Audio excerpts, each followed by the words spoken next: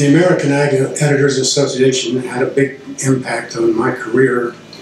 It stands out with FFA and 4-H experiences.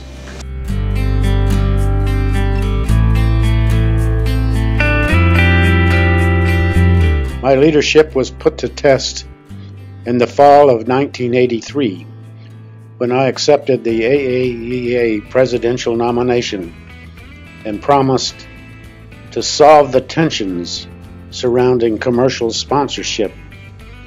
The biggest decision of my presidency was to hold what became known as the Flame Meeting. It was basically a strategic planning meeting to cover all aspects of AAE activities, including sponsorship. The compromises we reached at the Flame helped to bridge the many tensions and resulted in what became known as the AAEA Foundation, which has kept the Flame alive. The Flame prevented a potential disaster. It was 1984, and the association was in turmoil. Leaders I remember turning to included Fred Myers, John Harvey, Jodan Boyd, Gary Vincent, Larry Harper, and Cordell Tyndall.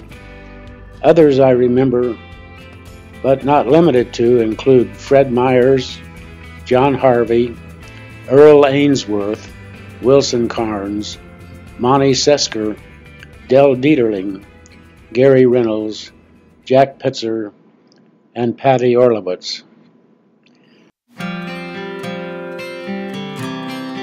An anecdote I remember revolves around Larry Harper of the Missouri Ruralist.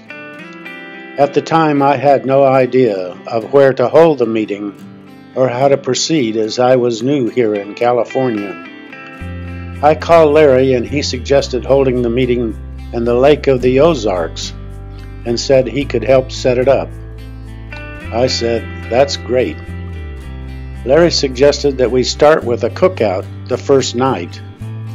The state cookout proved to be a great groundbreaker, as everyone had to make their own salad, cook their own meat, etc. Learning to work together, divisions soon melted, and compromise seemed within reach.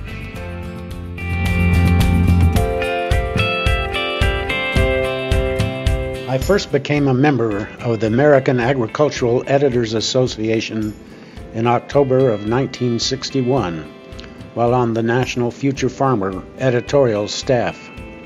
I was lucky that Wilson Carnes, our editor, encouraged membership in AAEA among his staff.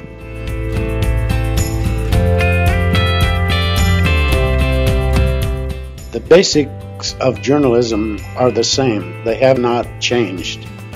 Honesty, hard work, fact-checking, reader engagement, and relentlessly following key farm beats. The major change is in the way we pursue those objectives and how they are delivered.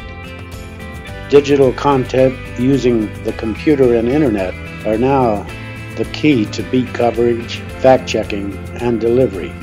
However, these methods also invite misinformation, disinformation, and mindless rants run wild.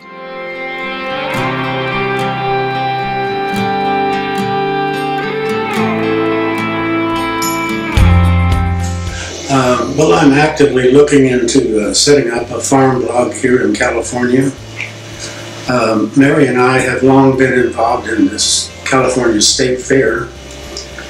For example, we've been judges of the California Counties exhibit for years, and we are both members of the Ag Advisory Council of the California State Fair.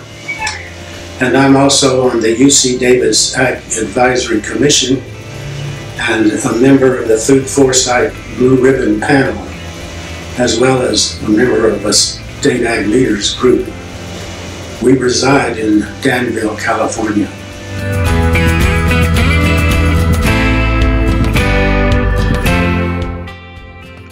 AAEA is relevant today because it provides a background of historical importance, like learning through conferences, workshops, and field trips. What's more, it provides a touchstone, or perhaps more accurately, a network with other journalists and fellow ag journalists.